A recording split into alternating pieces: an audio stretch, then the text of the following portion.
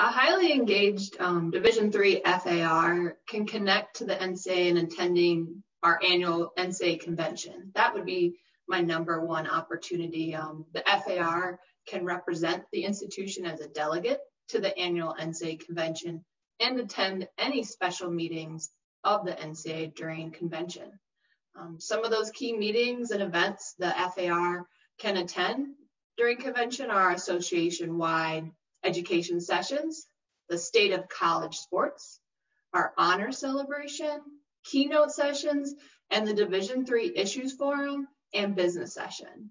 And for the FAR, they may be designated as the voting delegate in the absence of their president or chancellor for the Division III business session. And also, the FAR should be involved in those discussions before convention with the president and chancellor and the athletics director, in which the institution's voting position for NCAA legislation to be established in order to vote at the business session. Some advice for FARs is that at many institutions, the FAR oversees the nomination of student athletes for NCAA grants, scholarships, and recognition programs. And all of these opportunities can be found on ncaa.org.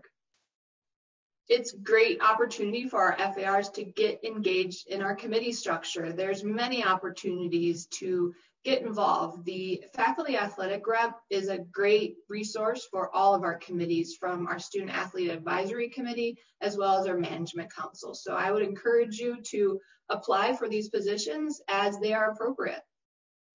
There are a variety of ways for an FAR to engage with the NCAA, and some of those are to attend national and regional meetings, as well as conferences that provide professional development opportunities for rules education.